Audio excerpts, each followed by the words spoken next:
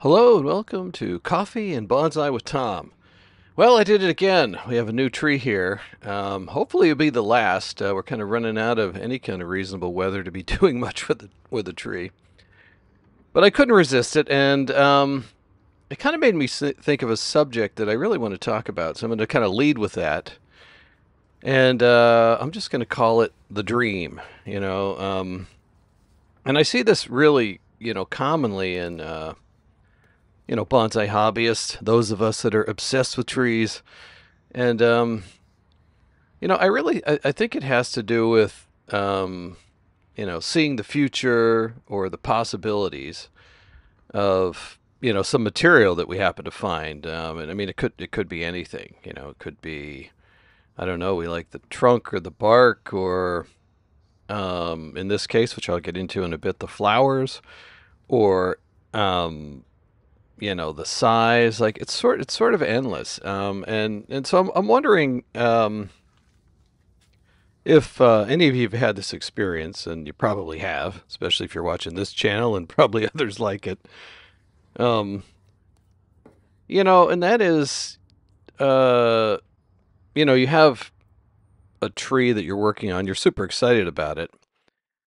Like I mentioned, maybe it's the trunk, or you like the bark, or you really like the flow or the size. There's just those certain trees that you just really are drawn to and really like, really excites you, something about it. And and you notice that other people just don't see it, especially, friends or family that, aren't obsessed by this stuff. Maybe they just sort of appreciate plants in general, but not bonsai in particular. And in fact, I had a friend, he came by. We've been friends for a long time, and I had all my trees outside. He hadn't really seen them before. So he came by, and I'm showing him stuff, and I think we just kind of walked up to the bench, right?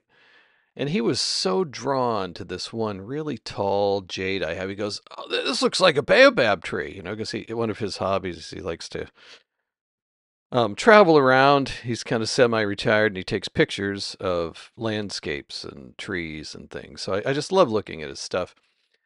But anyway, he was just going on and on about this tree, and eventually I asked him if he wanted it, because I mean, to be honest with you, it was a tree that I never cared for, and I've been trying to work with for a while. And so, but right near this trees that I have literally been trying to get to look like a baobab for almost 2 years, no mention of them.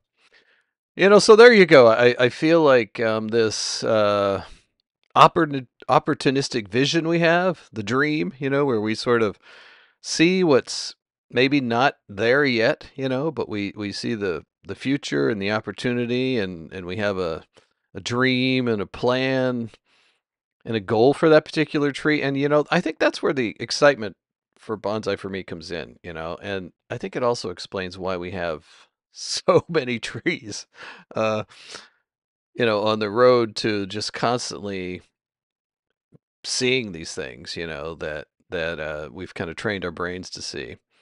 And so, well, so this is another case of that, this whole tree here. And so let me show you the dream, or at least try to, uh, with some pictures here.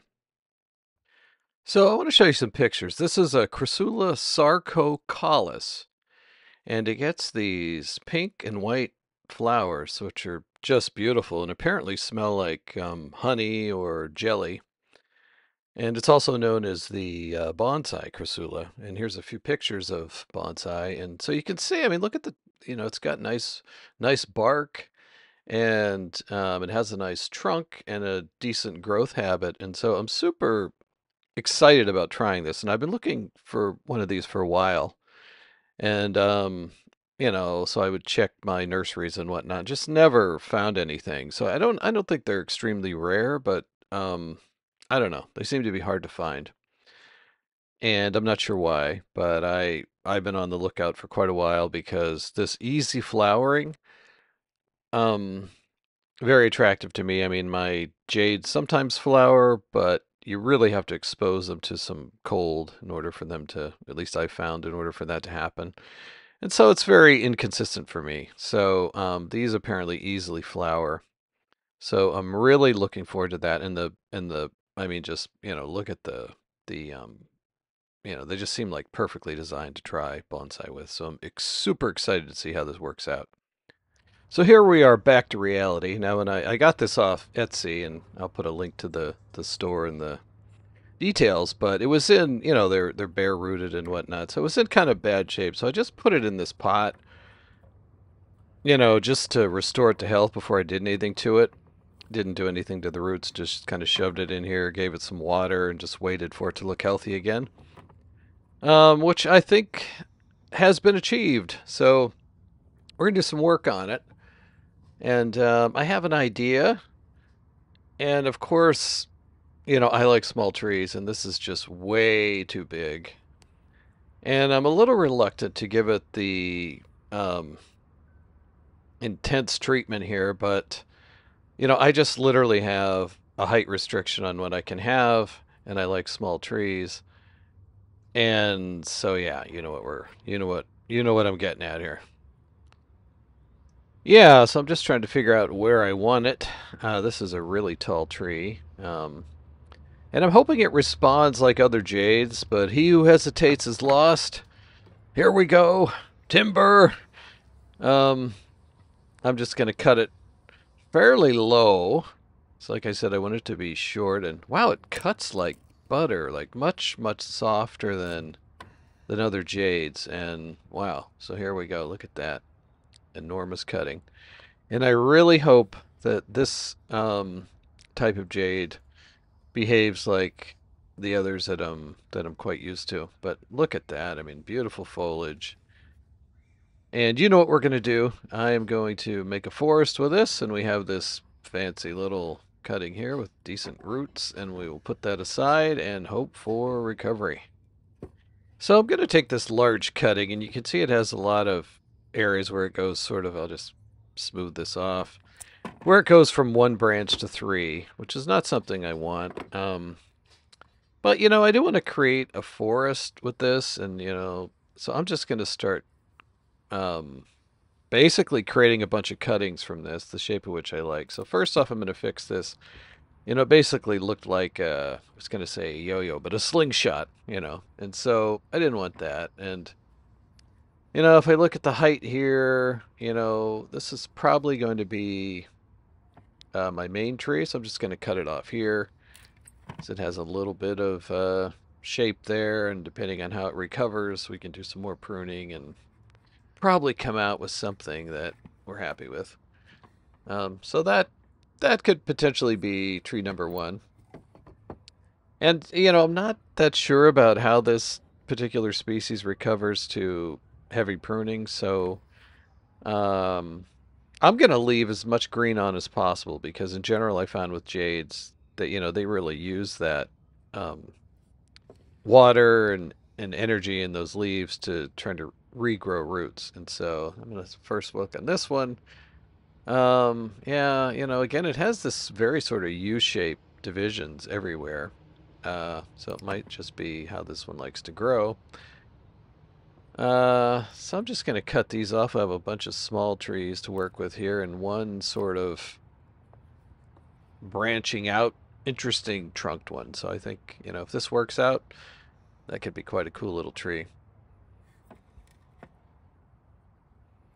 A couple things I'm noticing right away with this Crassula is just the trunk is much, much softer. It's like it doesn't have that fibrous, I don't know, sort of texture to it. It's almost like it's hollow inside. And it's interesting to me because I read that this Saurcocaulis can go down to 10 degrees Fahrenheit, which is astounding. I mean, where I live, it doesn't get that cold in the wintertime. So I may try to plant one or two of these outdoors. Not this year, because I think we don't have enough time for it to get started, but next year, because I think it would be kind of an interesting plant to have outside, or at least as a large potted plant outside. Or I guess I could just leave the forest outside, another option.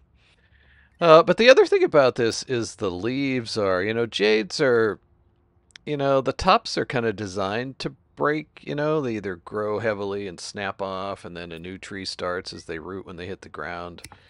And that, you know, that's one of the ways they spread. But these are like the foliage really soft and brittle, like much more so than like you touch this slightly aggressively, it just kind of sloughs off. And I think that is probably this tree's proliferation proliferation strategy. So we'll see how that goes. Like I said, this is a new you know, a new variety to me, and so I'll be learning as I go. I'm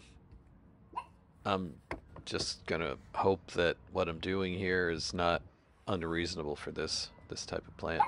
I also want to do a shout out to Scott Winnard at Let's Do Bonsai because he reminded me. I watched one of his shows on his channel. It's a great channel. Check it out. Let's Do Bonsai, and he's a great guy. I love his personality, and he has some really cool guests and goes to bonsai conventions. It's a lot of fun.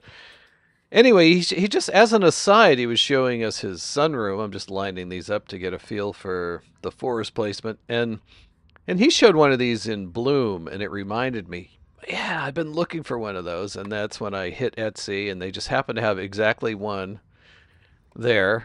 Um, and so thanks, Scott. That's the reason you're to blame for this current dream, I guess I would say. Um, but yeah, we have a lot of cuttings here, and we have this big guy that I mean, look at the root base on that. It's quite nice. So I think this in and of itself will be a nice tree. But let's get to the potting of this, shall we? Look at this beautiful pot. You can see I've got my wire menagerie in there, and I'm not going to show you how to do. Oh, you can see I paid $40 for this pot. You can see I'm not gonna. I've done this wiring technique. This is how I like to do my forests. I basically put a wire in per tree. Um, I'll put a link in the show notes or the video details of another video where I really show you exactly how to do this. But you can kind of see what's going on. And so yeah, this is always the fun part, the frustrating part. You know, figuring out where all these things are going to go in here. And I'm just showing you this. You can get a look at this foliage. It almost looks like, I don't know, I was going to say parsley, but more like, I don't know, some kind of Thanksgiving herb you use to put in and on the turkey. It's a very interesting foliage, and I'm super curious to see how these respond to pruning. Um, oh, and I also want to talk about blue pots. I am a sucker for a blue pot. I see this color and this kind of modeling, and this is just your standard. I'm going to just put some soil in. This time I'm going with just fir bark and red lava that I have because I like the color, and I've just been experimenting to see what my trees like, and jades are quite tolerant as long as it's not too wet of a soil. And you can see this can have a ton of drainage. But anyway, to get back to the pots, you know, I love a blue pot. This is a Japanese pot. I got it online out of California somewhere. And I just love these blue pots. You know, I mean, I know there's a lot of, you know, if you look at like cheap Malzai or something, I'm thinking this big guy will go here in the middle. Um, you know, they're always a blue pot, right? And so they've kind of gotten a bad rap, I guess. You know, people see blue and they think it's cheap. But, you know, I just love it. And like, you can imagine, like, when this forest is rocking and rolling, and I've got these, I don't even know if this one's pink or white, but either of those colors is really, really going to pop with this blue pot, you know, with this blue and kind of red and green, and I've got kind of a bronzy trunk, and, you know, whether it's pink flowers or white flowers, it's really just going to look amazing. So yeah, a lot of cheap Malzai come in blue pots. Uh, but for my buddy, I think there's a good reason. So I do not discriminate against blue pots. In fact, uh, I just really like them. I just really like them, and I really like this one, and I think this is going to work out great. So you know, I'm just going to wire this guy in here, and I'm not um drying these out. I'm just going to put them in here. It's super dry soil, and I'm just not going to water this until um, it looks like the situation is quite dire, right? And then I'll give them just a little bit of water, and then when they show me they're actually growing, well, then they can have a good drink. So as I said before, it can be challenging to figure out the placement of these. And I mean, you can see we've got a lot of cuttings to put in here. And I kind of want it to look reasonable in the beginning, but what I found is um I mean, for the health of the jade plants, I leave as much foliage on as possible because they use that to grow roots. And so, this is just going to be sort of a mass planting when we're done, right? I'm not going to prune it. I'm not going to give it like multiple triangle shapes in the forest. But what I'm doing now is I'm going to try to put the trees where I think they might end up. When I actually do that after this is recovered and put on a lot of strong growth, and then I give it its first major pruning, probably. I mean, I guess it could happen this winter. It depends on how these grow. In the cold, I've read that they really, that's when they primarily grow is in sort of the winter time. So they might like my chiller area where it's quite cool and quite humid. And so I'll just play it by ear and we'll see how they recover. But yeah, so I'm trying to, just look at the main trunk shapes and, put them roughly where I want them and allow them to recover. And then I'll probably, give them their first heavy pruning. And probably next summer, you know, move things around a bit. Like if I see, um, a tree that just looks wrong, or I'll just kind of rethink the placement of it. So I'm not, I'm concerned about it now, but I'm not extremely concerned about it now. I think the wires are kind of in the right place as to how I want a forest, but I may or may not get the trees in the right place. And, it really depends on how these cuttings respond. And at least for me, that's pretty common. And, it works into the nature of bonsai, frankly. Like everything is just constantly changing, like, um, how can I explain that? Well, like for example, like Nigel Saunders' channel. I love watching his channel because he shows, the progress of the trees, which I also try to do on my channel because I think that's super, super important to actually learning about this stuff. And to me, the number one thing is, learning how to keep the plants healthy, right? And then strategies to get bonsai started, which I'm doing here. Take a bunch of risks in the very beginning, and hopefully it works out. And if not, learn from it. But I would rather do something like this and end up with a pretty full forest that I can then tune, because you can see these things look like they grow like crazy, rather than spending a tremendous amount of time and then killing it. Right?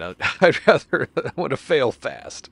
Um, But anyway, what I wanted to say about Nigel's channel is I really like it because if you watch there's a lot of impressive bonsai channels out there, but oftentimes you'll see this beautiful tree come out, right? And even if you see someone style something that's a little rougher and they create this amazing creation, and then you never see it again, right? So you don't really get the picture of reality with bonsai, which is that these things constantly change. Like there's really no such thing as a finished tree. I remember I've really only bought one what I would call finished bonsai, and by that I mean like it could have literally I could have taken it out of the bonsai nursery and put it in a show, and no one would have blinked an eye. It was quite a nice looking tree, and um yeah, so I had gotten a little bonus at work, and I thought, you know what, I'm just gonna do this and have like one nice tree in my collection. It's the only it's the only finished tree I ever bought. But it really surprised me. It was a trident maple, and if you know anything about maples, there is a lot of maintenance. They grow like crazy. They put out all kinds of new leaves. You're constantly dealing with new leaves, branches. They grow roots like mad. They are aggressive growers. And so I had this beautiful tree, and it looked it looked perfect for about 2 to 3 weeks, right? And you know that's the nature of this, right? Anything is constantly changing, and you're constantly evolving it, and you are modifying it and tuning it. Because at the end of the day, plants have to grow or they die, right? Now, as artists, right, we sort of try to constrain that in a finished tree, but even that you can only get away with that for so long. The tree really wants to put on robust growth in order to be robustly healthy, and there's just no way around that. So, you're typically allowing them to grow out, and then you cut away some stuff you don't like, and then you just keep repeating that process. So, especially in development, you're allowing the tree to aggressively grow in the direction that in the ways that you want, right? And then cutting it back. Or with a finished tree, you sort of, I have several that I just try to, want to keep the same shape, but they will get slightly larger over time. Um, and, occasionally I just let them run wild to really regain their health and then kind of cut them back. So for me, it's very natural to, you know, put these in here, let them go crazy, and then um, start evolving it, right? Because what I'll typically do is, this will look really shaggy when we're done. I'll let it recover. Some of them may die, who knows? It's weak now, so it could get attacked by bugs. Like I have to give it some TLC to get it to be strong. And then once it shows me it's strong, I will radically cut it back to probably 2 sets of leaves everywhere and then prune for structure.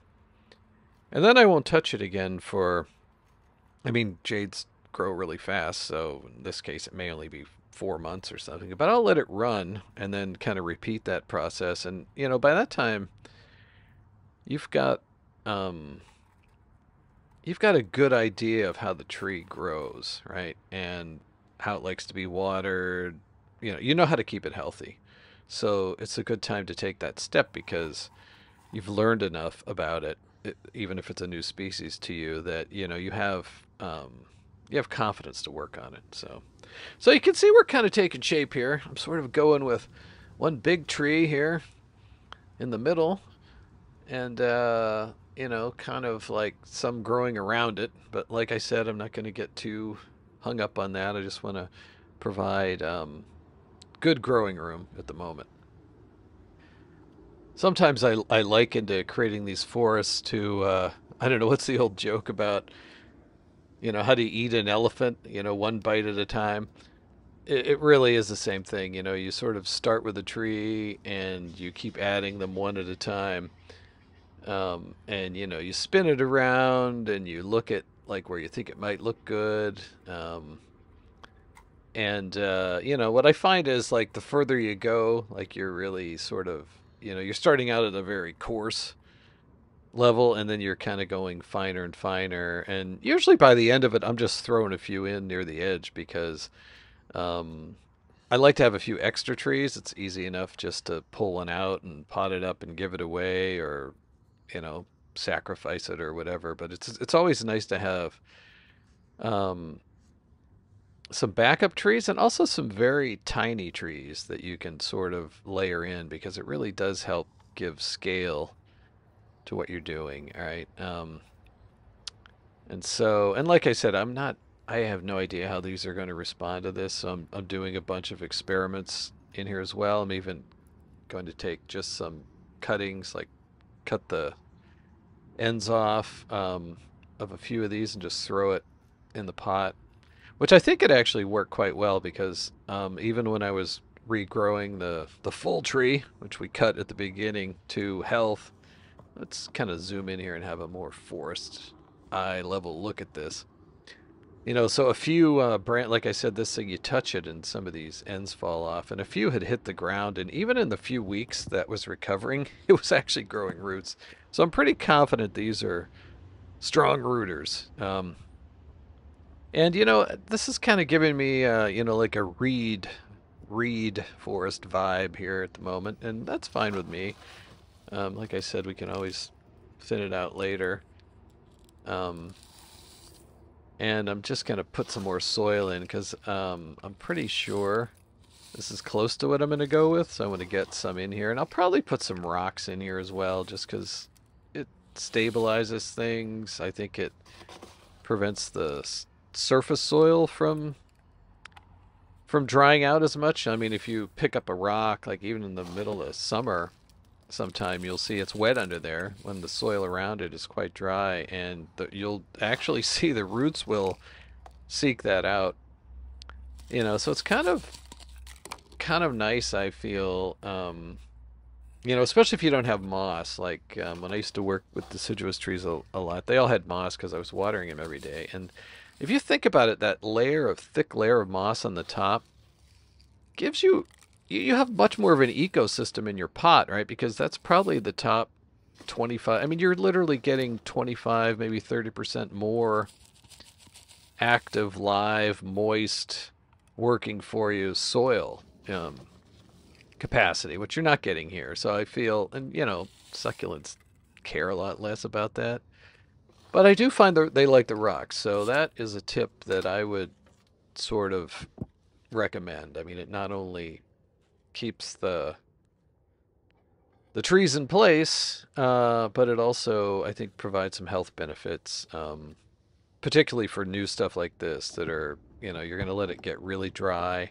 But you want a slight amount of moisture in places, right? Because the roots are very good at figuring that out. So I'm just going to work in some of this soil. There's not much to work in because there's no roots here. But, I find that even this sort of wiggling it around a bit, kind of sets it, it sets that stump stock in place and really just kind of helps out.